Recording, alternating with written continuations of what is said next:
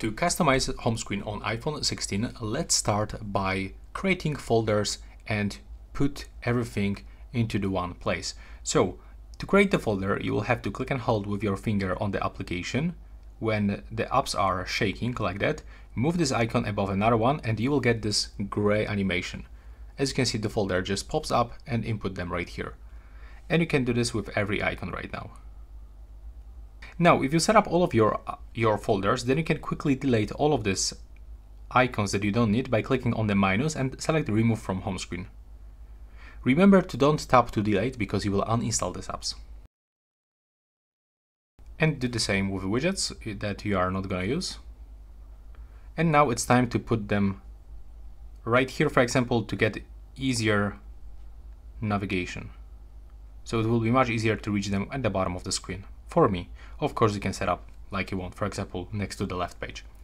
But when you go to the right side, you can find also another icons. So you can basically do the same, remove them, organize.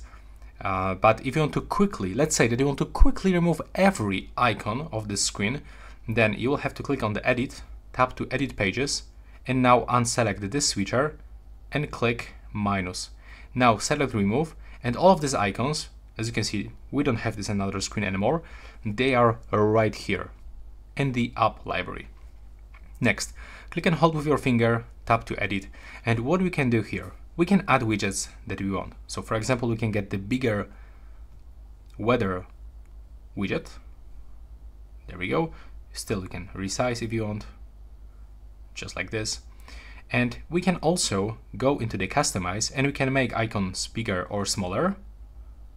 And we can get the dark mode for icons, automatic, or we can even set our icons with this custom colors, the same for widgets.